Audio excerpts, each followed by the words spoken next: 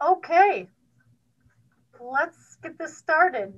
So first of all, I'd like to introduce myself. My name is Mindy Snyder. I'm the Radiography Program Coordinator and instructor for the course or the program.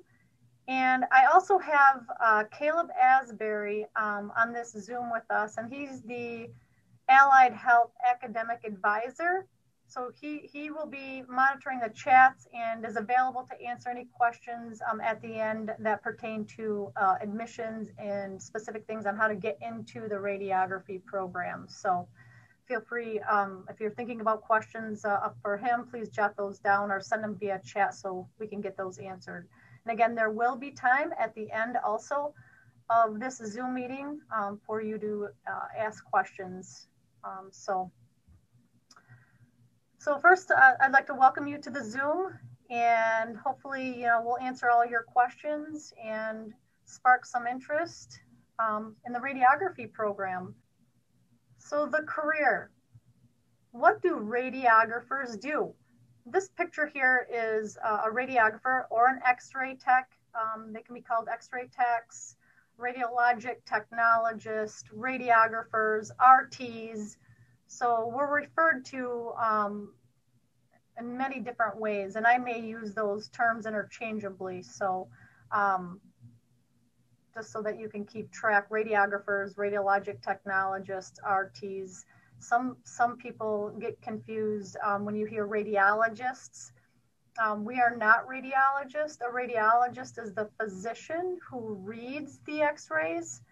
We obtain the x-rays, we take the x-rays, we position the patient and whatnot and set the proper technical factors to obtain those images to provide them to the radiologist so that they can be interpreted and a diagnosis can be made. So the picture here shows a radiographer taking an x-ray of a patient. I have, to start off with, a little video that I want to share with you. It's only 3 minutes long or so. In the video, you're going to learn a little bit about radiography. I'm going to do a little spiel, and then also we have some second-year students who are going to share some of their experiences of the program. And then I'll continue with the PowerPoint after this short video. So.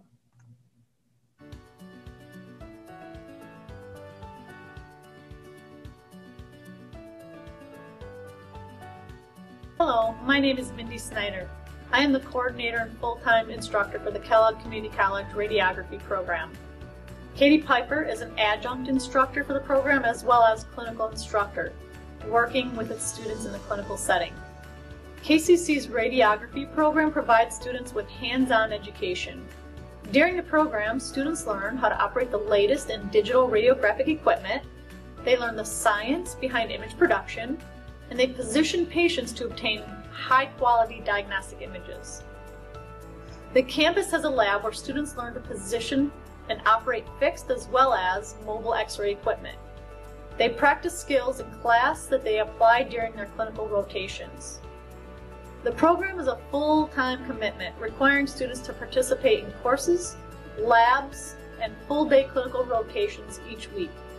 Students attend clinicals between 2 and 4 days a week, depending on the semester. Instructors are passionate about the profession and have over 30 years of experience.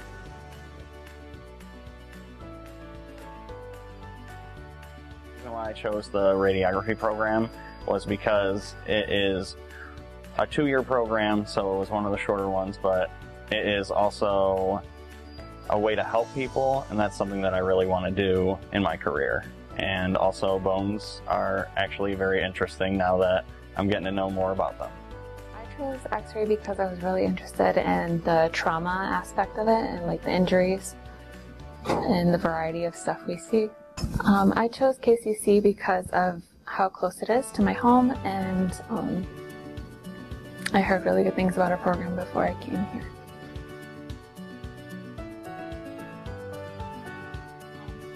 I really enjoy doing the clinical setting. I've always liked little kids, and I really like working with little kids in the fluoroscopy. So what I enjoy most about X-ray school is just the different pathologies that you see on an x-ray. Like you might see a broken bone and you'll wonder, oh, what type of fracture is that? My favorite part of x-ray would definitely be working in the ER, because you don't know what's going to come through and you don't know what you're going to see. And one of my favorite exams has to be a hip exam. It's pretty straightforward, but there's definitely some critical thinking aspects to it that I really enjoy. So advice I'd have for future students is, well, number one, you have to like what you're doing, because you go and help people every day. Sometimes you're going to go into the ER and see some things that are a little bloodier than normal, and you got to have a strong stomach for that. Also, I would say you have to be consistent with your studies. It's not like you got to cram all at once and be super hard at it. You just got to do a little bit, but over time it amounts to a great amount of information. Advice I would give future students would definitely be to use the resources that are available to you, like your clinical instructors, the other technologists that you work with. They are wonderful resources to help you get like your routine down and really find your groove so that you're comfortable in what you're doing. So X-ray, becoming a radiographer is a career with a purpose. So you have to ask yourself, do you enjoy helping others? Are you detail-oriented? Do you love the idea of being in the center of the action in a medical situation?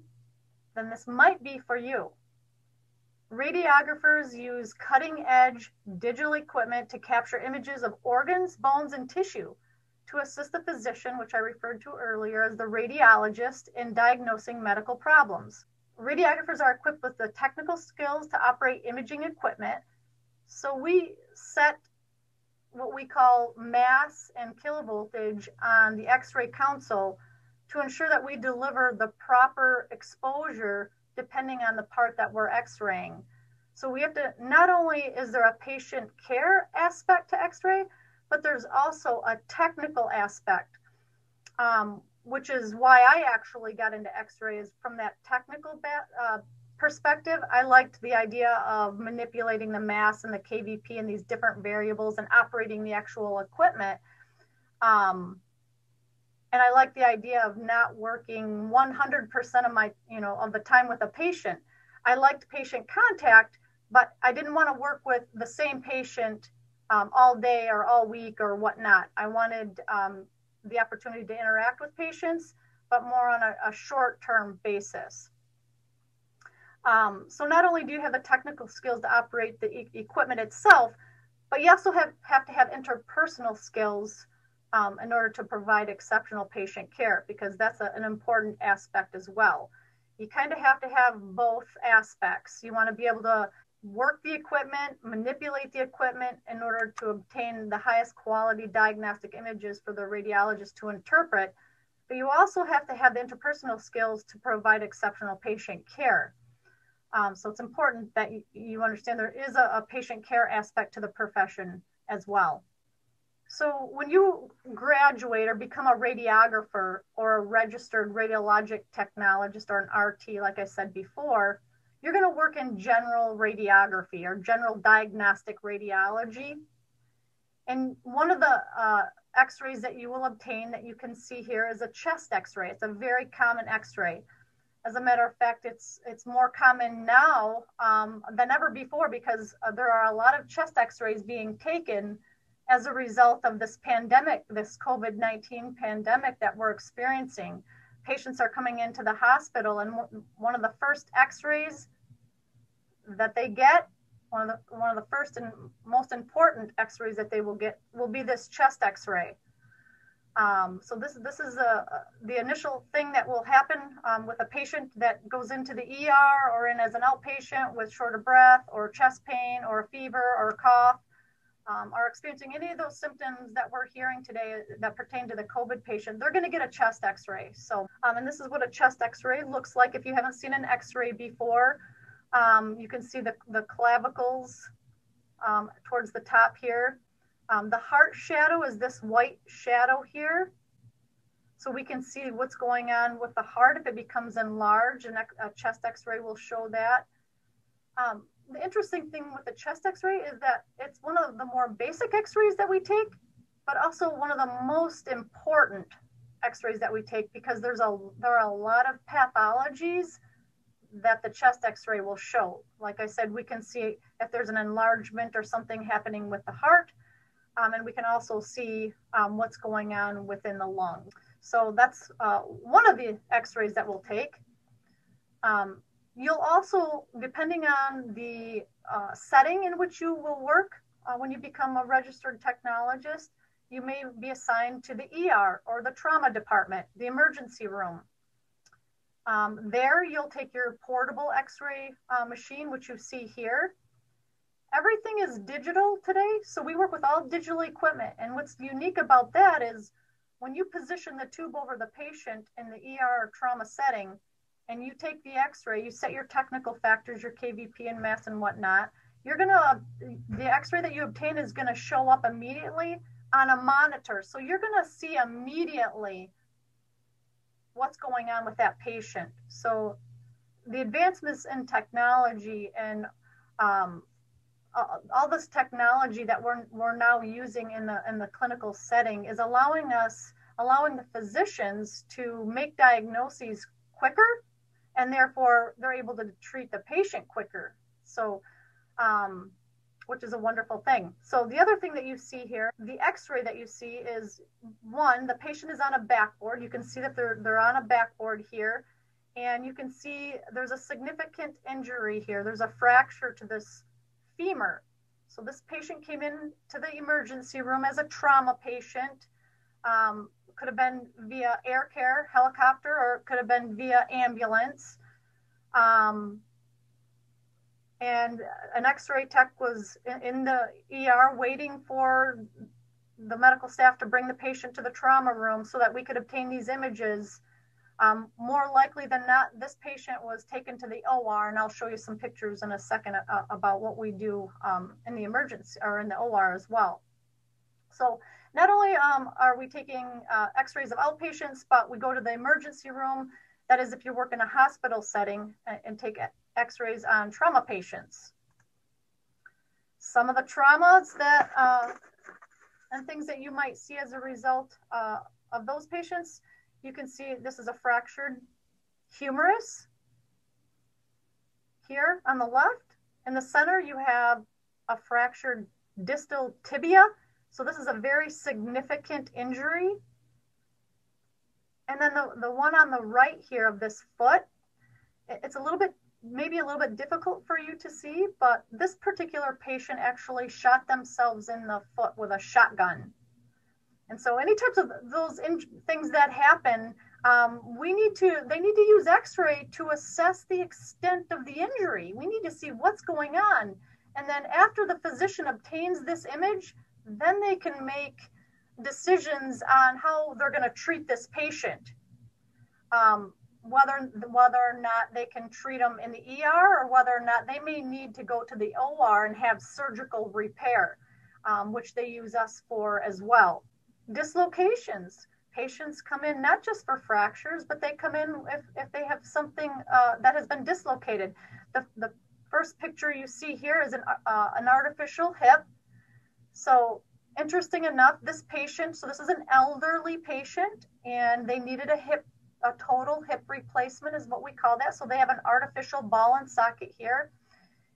And this artificial hip was actually put in while the patient was in the surgical unit or up in the operating room. And x-ray was used in order for this hardware to be placed properly up there. It just so happened that this particular patient sustained a dislocation and had to come back to the hospital where we obtained images. And then again, decisions are going to need to be made by the physicians on what happens with this patient moving forward, whether or not they need additional surgical care or whatnot.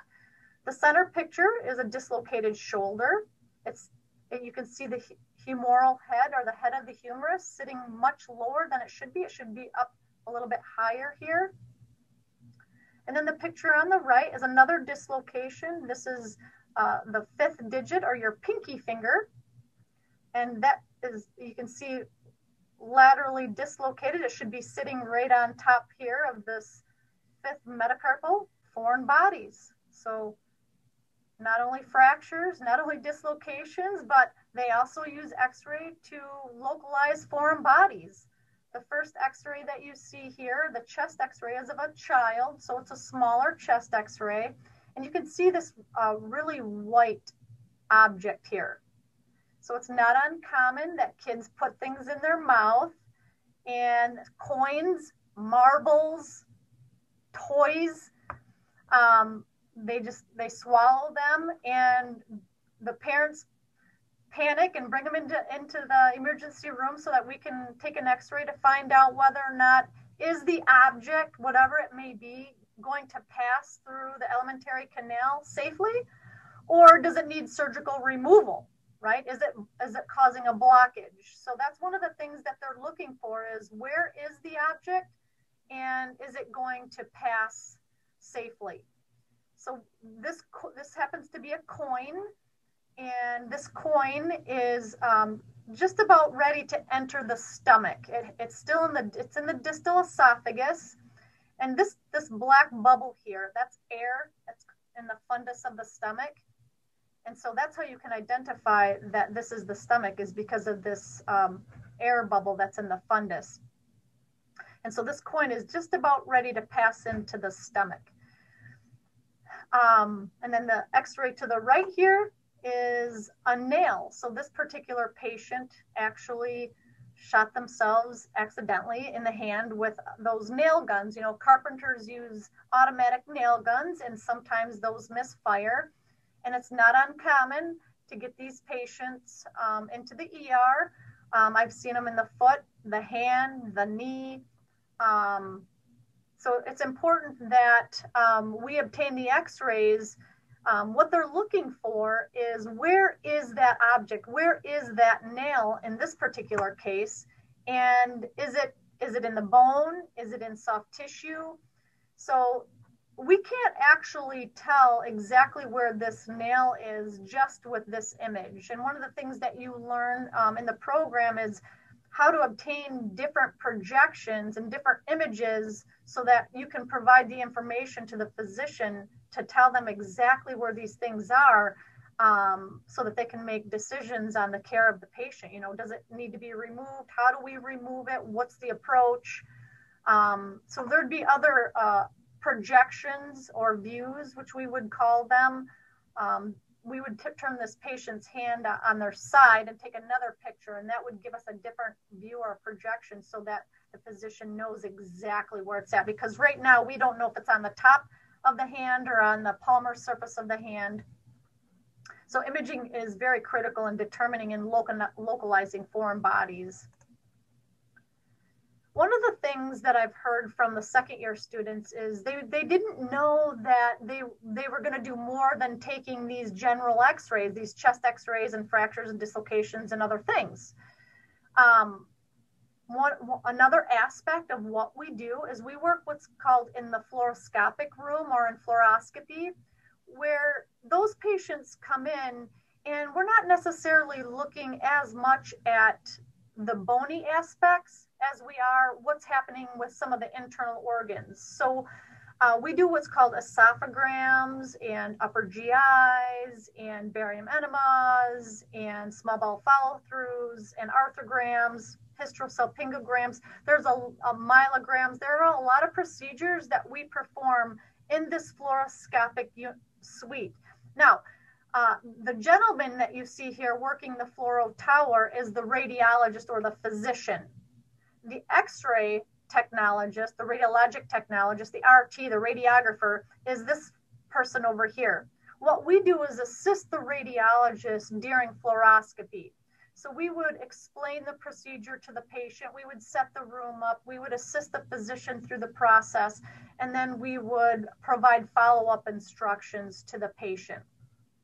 What's interesting about fluoroscopy is that it's live x-ray. So we can see what the patient's doing. When they swallow barium, we can watch the barium go down. When we inject a joint with x-ray contrast, x-ray dye, We can move the joint around. We can see what's going on inside during movement. Generally speaking, when you're in the ER taking pictures of fractures and whatnot, we don't want the patient to be moving. We don't want anything to move, because anything that moves in X-ray will be blurry. However, with fluoroscopy, it provides us with a unique aspect in that we actually get to see moving things. That's the whole idea. We want to see how the anatomy is functioning. So we want to see how the esophagus is functioning. How does it empty into the stomach when the patient swallows barium? A lot of patients have what's called a hiatal hernia or reflux. That's something that we would assess through an esophagram. When they drink the barium, we can see whether or not the barium goes back up towards the proximal esophagus, or does it, empty safely into the stomach. The picture that you see on top here is of your colon. This is what your colon would look like. This patient had a barium enema. And what you're seeing is the outline of this entire colon. The only way that we can see this anatomy is if we provide barium. I mean, if we take a regular abdomen X-ray, we can't see the colon like that. So we have to use something to enhance the internal organ so that X-ray can see it. The X-ray on the bottom here is of a shoulder. It's inverted, so the bone happens to be darker instead of white, which is a little bit different than what I showed you previously, but that's a fluoroscopic thing. The dark stuff that you see is the X-ray contrast, or the X-ray dye that was injected into that joint space. And what they're looking for here are rotator cuff tears and damage of the integrity of the joint space. So what happens nowadays is we inject the contrast into a joint, and then the patient is taken to like MRI, where additional imaging is done. So we put the X-ray dye into the joint space, take the patient to a different modality, which I'll talk about in a little bit, to have additional imaging done on that patient. Here's another example of something in fluoroscopy. The X-ray on the left, it says UGI. That's an upper GI or upper gastrointestinal exam. Again, this is what your stomach actually looks like. So this white stuff at the top is actually in the fundus of the stomach. And then you can see the barium, how it kind of coated the lining of the stomach. So a lot of people think that the only thing that we see are bones, but actually when you do fluoroscopy, you see internal organs also. So we have patients drink barium so that we can actually see and assess what's going on with internal organs. In this particular case, the stomach. The picture on the right is a little bit different. It's actually a stomach or an upper GI exam. But what's unique about that is the stomach is much smaller. This particular patient, if you've ever heard of a gastric bypass surgery, so this particular patient had gastric bypass. They had a significant portion of their stomach removed.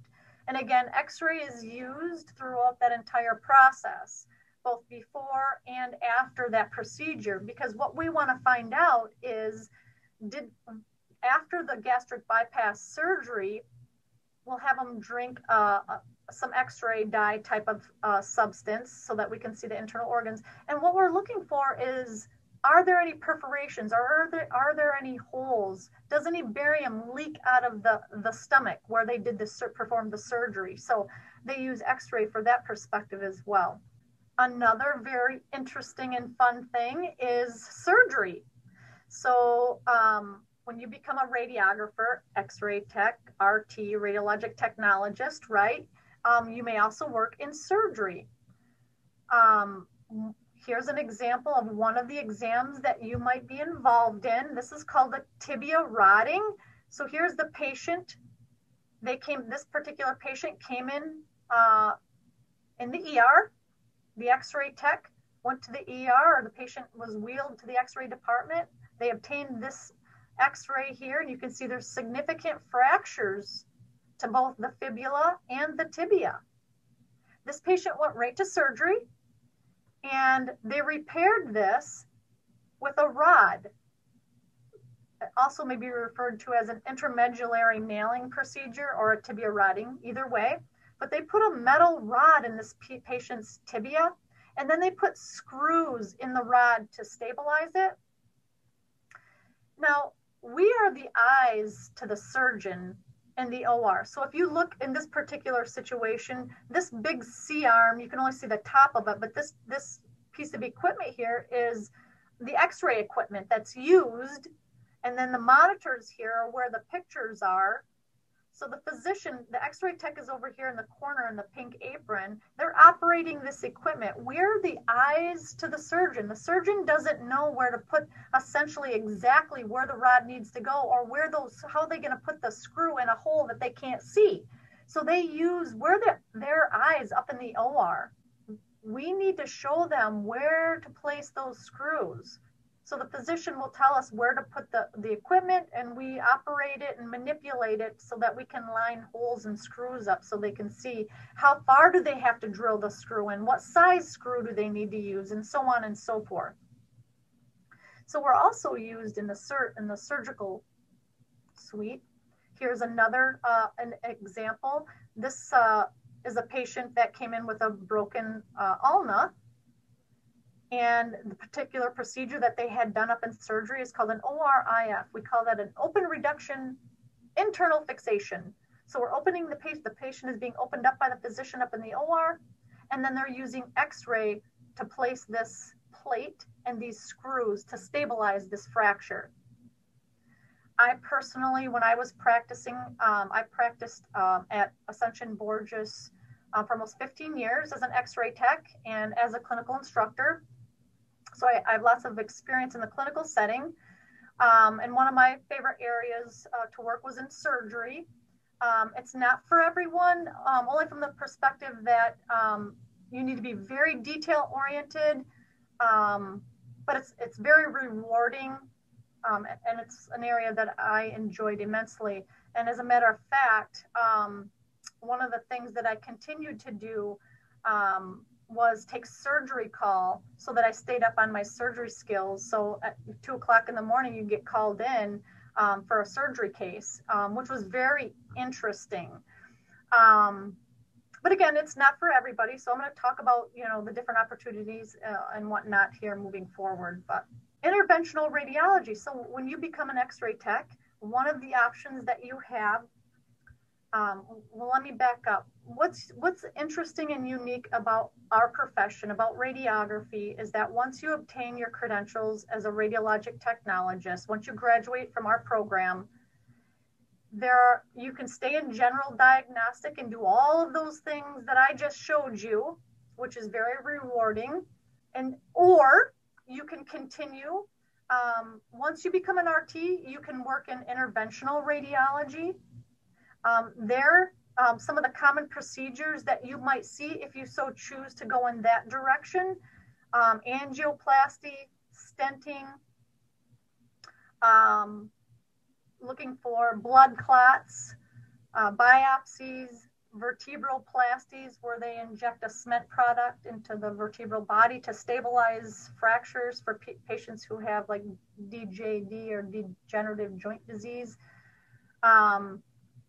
IVC filter placements to catch blood clots. So there's a lot. Interventional means they're intervening, they're introducing something into the patient. So there's different types, many different procedures. They use tubes and lines, and they shoot x-ray dye into veins and arteries and whatnot.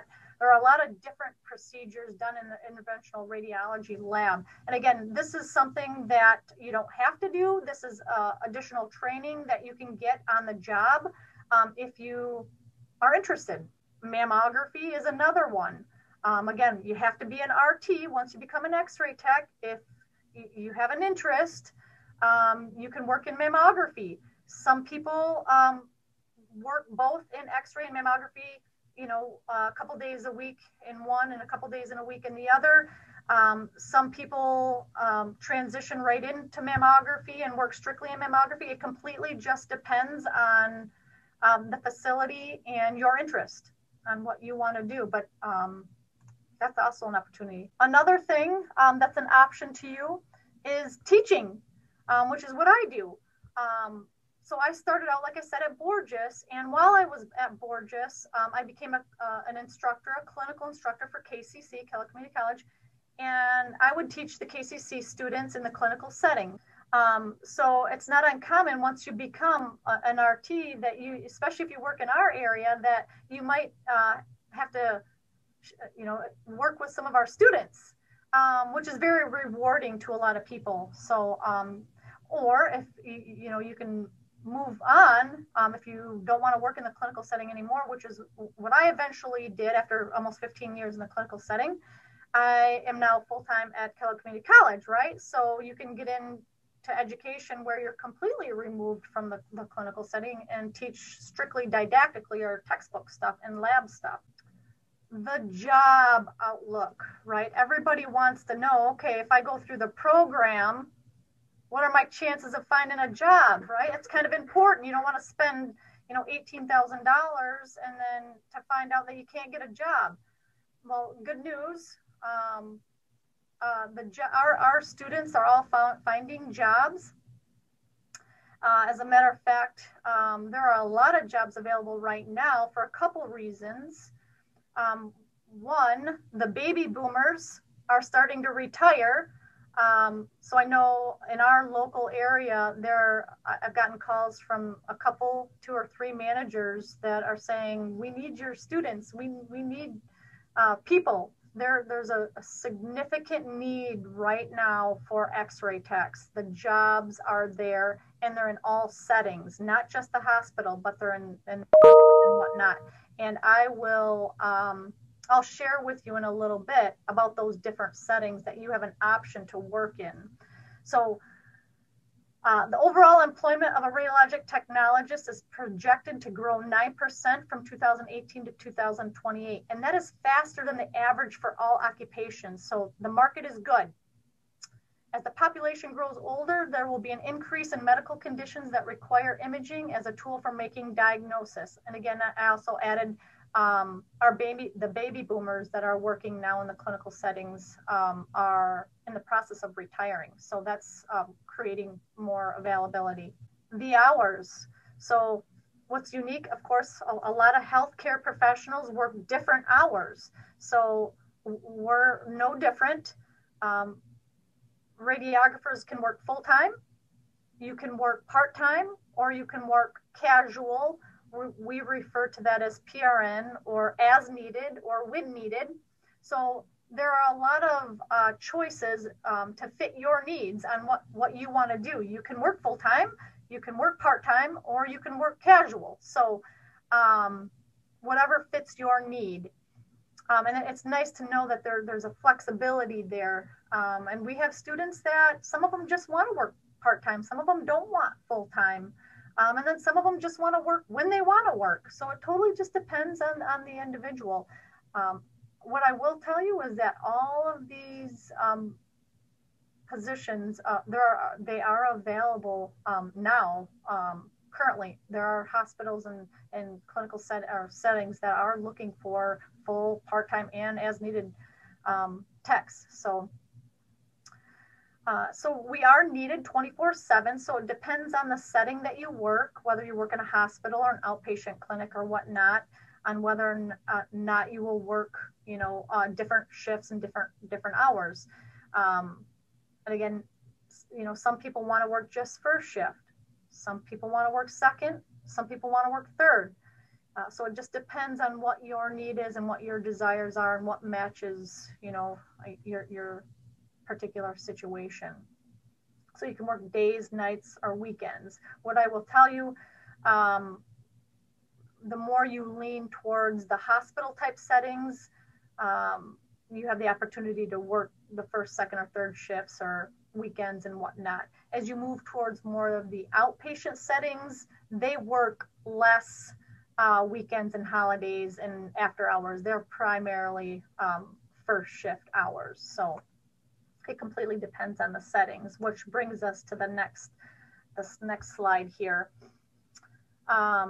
So like I said, you can work in the hospital setting at a level 1 trauma center or a smaller facility where you'll do ER and surgery and inpatients and outpatients. One of the things that I didn't mention is that the inpatients that you would do in the hospital setting, you would take a portable x-ray unit to their room to obtain images. So patients that aren't well enough in the hospital setting to come down to the x-ray department, we take our x-ray equipment to them and obtain images portably because their condition doesn't allow them to be safely transported to the department. So anyway, so you've got the hospital settings that you have an option to work at, outpatient clinics like orthopedic offices. I got a call last week from an orthopedic office in Portage looking for an x-ray tech. So pain clinics, urgent care centers, mobile imaging. I know there's jobs out there for mobile imaging, which is unique. So what you do with that is you have a portable mobile unit, an x-ray unit on a truck, and you would travel to different outpatient facilities, maybe nursing homes and whatnot, and you would take your portable unit into the nursing home, obtain your images.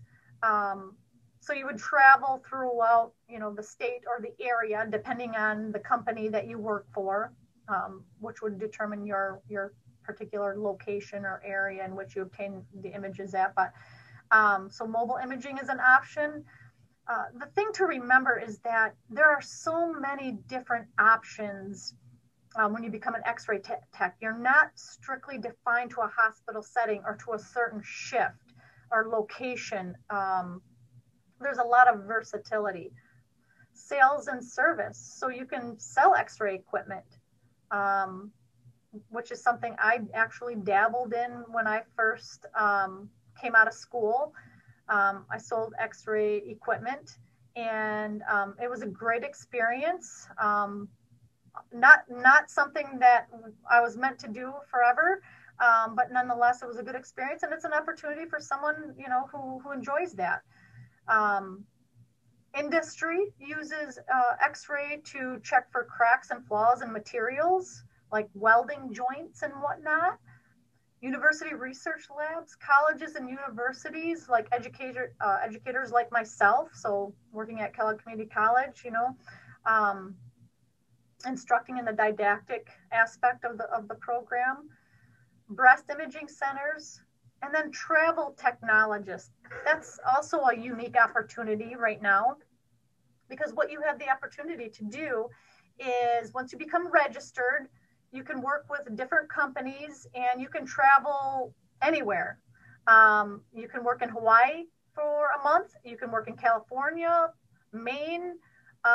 You can set your location. You can say, I want to be a travel tech, and I want to travel to the east side or the west side or Alaska or whatever.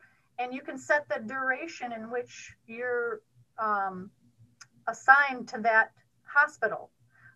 It's not uncommon for techs to reassign for that particular hospital, but if you find that particular area or whatnot as a travel tech you don't like, or you want to explore different areas, then you can say, okay, I want to explore different areas, and they will transfer you to an area where there's an availability. So it's really unique that you can actually travel.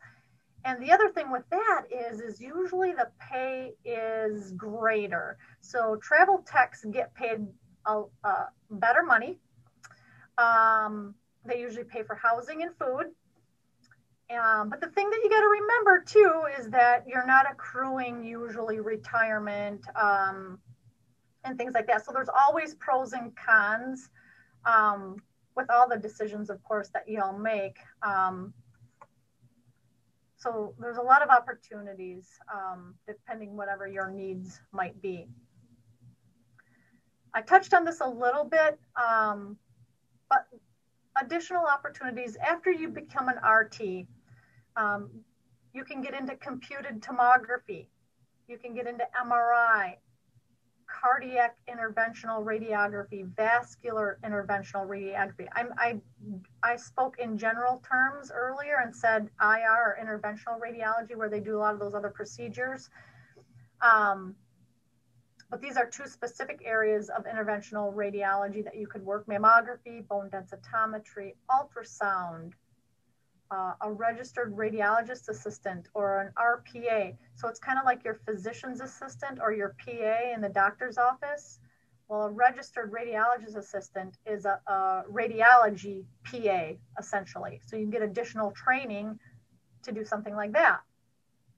Management, if you want to further your education and get your bachelor's. After you become an RT, you can work as a department manager or a department director. Again, teaching and education. An application specialist, this is something that's some people enjoy and explore, and that is, when hospitals get new equipment, they have to have someone from the company, an application specialist, and usually those application specialists are x-ray techs. And they teach the staff on how to use the new equipment.